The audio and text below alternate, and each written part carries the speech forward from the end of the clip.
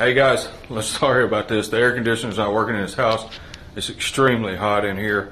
I want to show you something that we see but not quite as significant as this one. If you look on this foundation wall, you can see this crack, and in places it's wider than my finger. This crack continues up all the way to the top and then goes all the way across the room and down. And if you look down the wall, I don't know if you can see this through the video, it actually looks like the wall has bowed a little bit in the middle.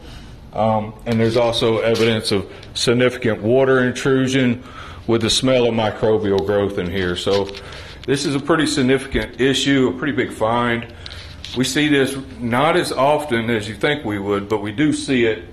And this requires either one company that handles everything or a couple of different contractors, a foundation and or structural engineer expert, or a waterproofing contractor. Both are required here. And if you also saw in the video, there's cast iron plumbing in this room. So there's 3 red items in our reports in this room, and it's not a very big room. Actually 4 if you count the smell of microbial growth. So you got some significant issues going on in an older home here that's going to need further evaluation beyond our normal home inspection.